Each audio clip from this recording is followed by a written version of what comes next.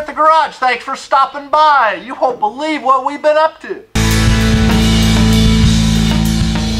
The streamlined Decoliner could have been Flash Gordon's RV. It can be driven from the inside of the cab or from on top. To meet highway standards for clearance, the double-decker was built on a low-stance, front-wheel drive 73 GMC motorhome chassis. The Decoliner spawned the Decopods, the sleek Art Deco scooters. The idea struck Randy when he was sitting on the buck for the fender of the B702 one day. He thought, hey, why couldn't this be a motorcycle? Don Tippett mentioned the vintage late 40s Salisbury Model 85 scooter, different from the Cushman and faster. The idea for the Decopods was born. All right, well, here's your answer to what kind of chassis we use. We use a Vespa motor scooter. It's actually a Piaggio, the parent company to Vespa. They've been making motor scooters since the 1950 something or others. They're the Italian company, the best motor scooters you can buy. So what we do is we start with a Piaggio Fly. This is 150cc. It goes a little over 60 miles an hour. It's a great bike. This is the third Decopod in the series, and of course we changed it up radically once again so it gets another designation. It's a Model C. Why a Model C? Well, because it's only a one-door model. It only has one door on this side. Okay, we just nestle it down. How's it looking, Don? Looks really good from this end. All right, and if it hadn't been for Don Tippett on design, boy, he helped me get all these flowing lines lined up just perfect. Thank you, Don.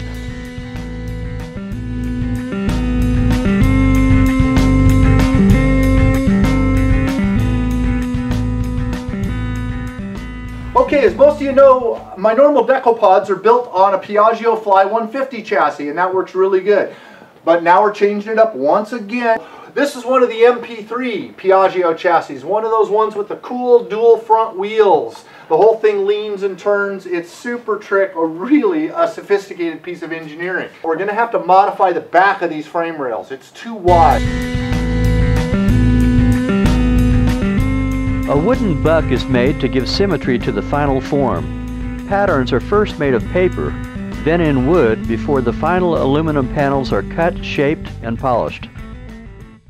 Let's see how the rest of these panels fit. We're ready to Cleco them all onto the buck. Start with the back.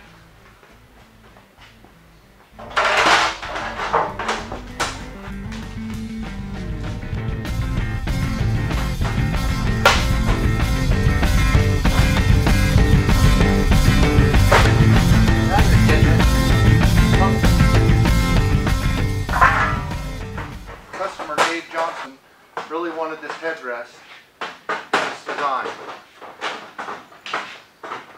Okay, Cleco. Who's got the Cleco? Well, this is a Cleco. Cleco comes from the aircraft industry, and it's a temporary rivet. It's a way to put panels together over and over again without committing to the final rivet. And the way they work is you use a pair of Cleco pliers, it catches the bottom lip, and it squeezes a spring inside.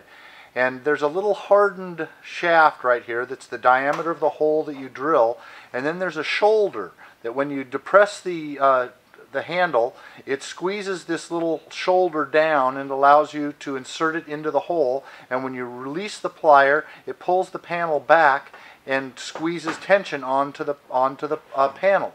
So here we go. We go into the hole, we release it, and it squeezes the panels together.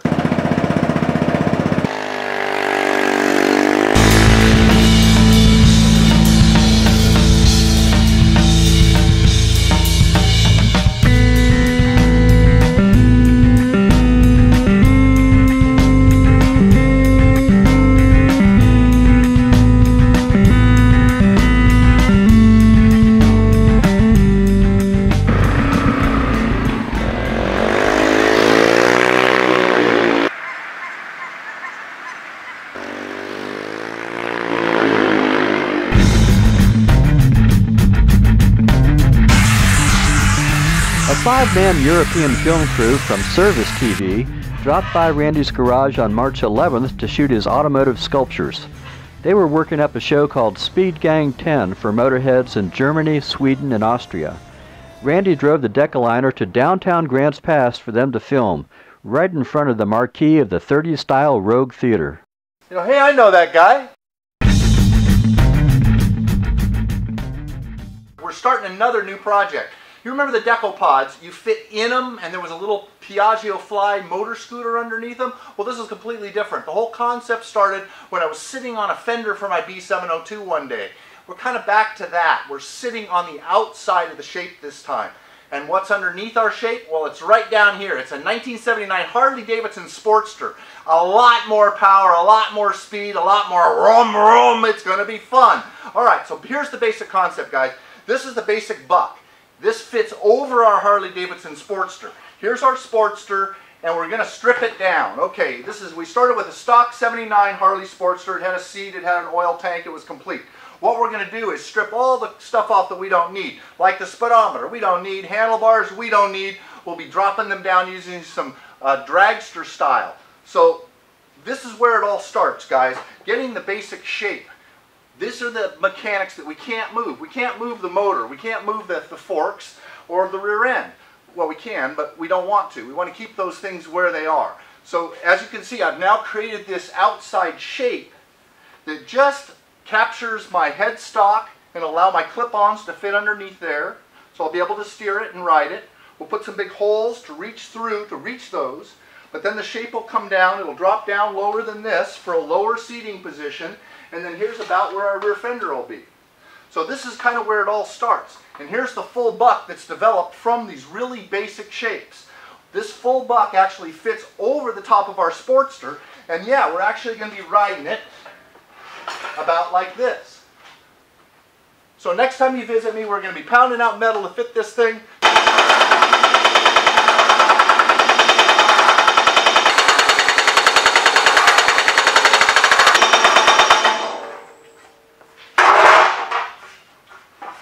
Hey, it's fitting pretty good. You know, I got a lot of contour in this panel, and I gotta say, my new Bailey hammer really did the trick. Sucker's got the power, but yet the control to really allow me to raise quickly. I really like it.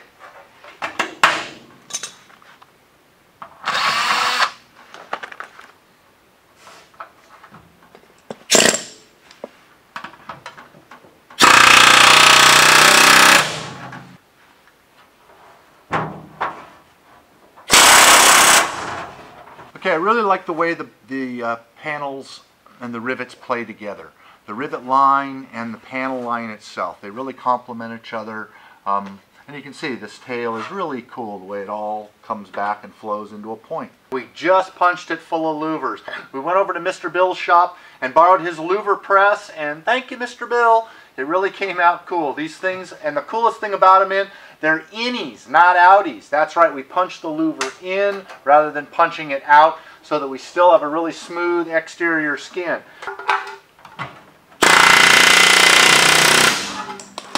Alright, the very last thing is, once again, this is a brazier head style rivet. Okay, now, where do I get them? Well, Hanson Rivet Supply, 1-800-RRR Rivet. It's pretty easy, and guess what I just got from them? I got some really cool copper rivets. So if riveting's your thing, this is a riveting episode. Alright, next time you see me on this thing, we're going to have, it'll be all done. We'll be able to start it up and hopefully go for a ride. We're going to decide on a couple of things. We're playing with some copper rivet options and also the windshield option. So stay tuned. Next time you see me, hopefully I won't have a Clico up my... Yeah.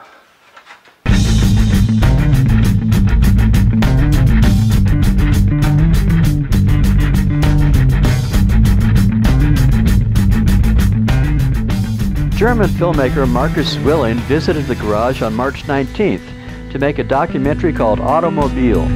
Randy's work will be seen in Germany on the Vox channel. Put one Clico and one metal somewhere just as a close-up? Sure. Stop.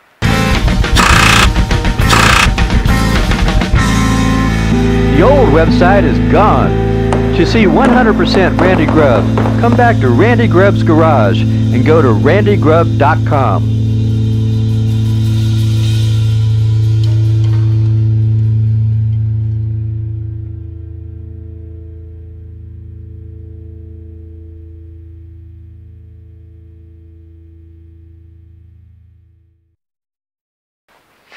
Look.